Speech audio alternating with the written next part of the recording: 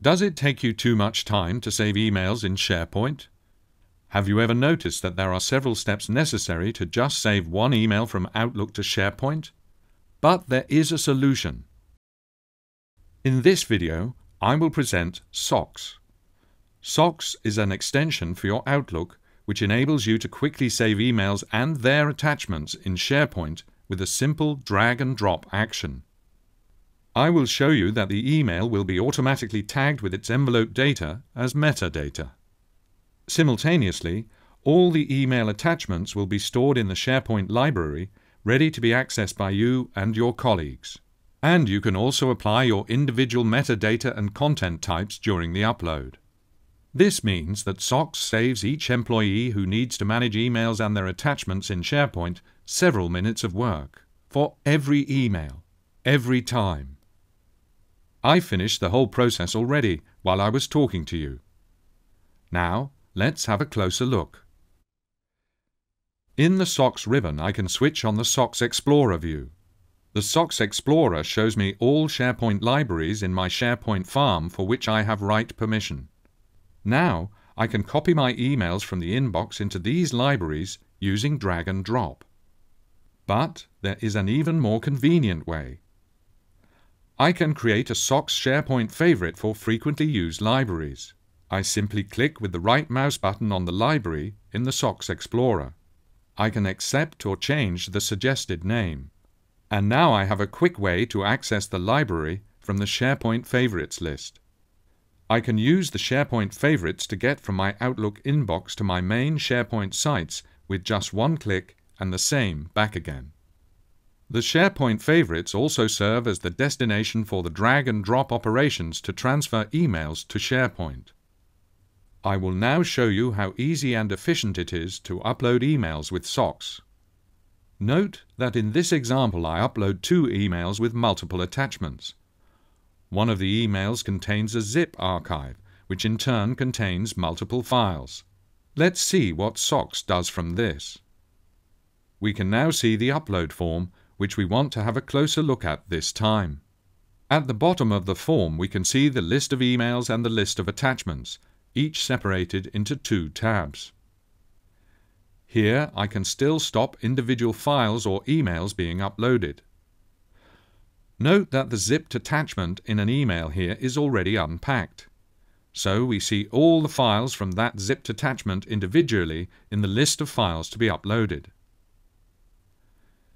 In the middle part of the form, I can specify metadata for the files and emails. I can select from the content types that exist in this library and the defined metadata for this content type. This information will be carried over for all emails and attachments. The emails themselves will automatically be tagged with the content type email. In the upper part of the upload form, I can still choose general settings for the upload. I can indicate if I would like the email from the inbox to be moved or copied, or whether or not to store attachments as files in the library. Particularly interesting is the fact that I can specify how Socks should behave when it encounters a duplicate file name during the upload. The default behavior is that a new version of the file is created in the target library if file versioning is enabled. Furthermore, there is also the option to add a sequential number to the file name of the uploaded file, or to skip the file and exclude it from the upload. Socks also does a little research for you prior to the upload. If the name of a file in the target library already exists, it will be highlighted in the Upload Formulas file list using an orange color. That way, I can immediately see if a file already exists in the destination library. I decide to upload the existing files as new versions. Now I am satisfied with the settings and start the upload. We can see that all successfully uploaded files will be highlighted in green. Files for which a file with the same name already existed are shown in yellow. And if an error has occurred, this will be indicated with a red background. This completes our upload, and we find our files tagged with the metadata we have entered. Socks has automatically applied the email metadata to the emails, as well as to the files, so you can trace the email that a file was originally sent with. Additionally, SOX applies its own icon to emails in your Outlook inbox to indicate which emails are already saved in SharePoint, and on a corresponding note in the email.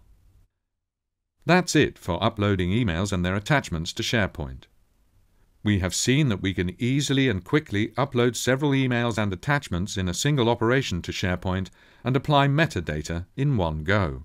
But SOX can do even more for us. With SOX, we can upload files from the desktop or a file share to SharePoint in the same way as emails from the inbox. Just open Windows Explorer to drag and drop the desired files to your SharePoint favorites. The same SOX upload form appears as before. SOX also supports us when sending emails. I can attach files located in SharePoint to an email using drag and drop. Note that the email form has a drop area for SharePoint attachments. If I drop a file into this area, it is attached to the email as an attachment. Without SOX, we would only have a link to the file.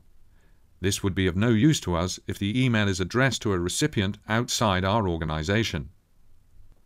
Last but not least, I can still determine if SOX should automatically pack the attachments into a zip archive when sending an email, and if I want to have a copy of the sent email in the SharePoint.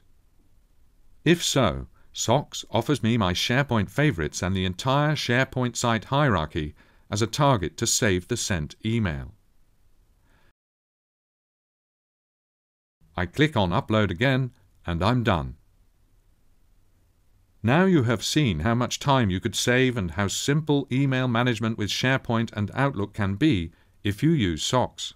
SOX is the missing link between Outlook and SharePoint. If SharePoint is your central location for all your data, you need SOX. SOX saves each employee who needs to manage emails in SharePoint several minutes of work for every email, every time. Do the maths. What's your return on investment? Don't be surprised if it's only a couple of days. Why continue to give money as a gift? Get your trial license and start saving time and money.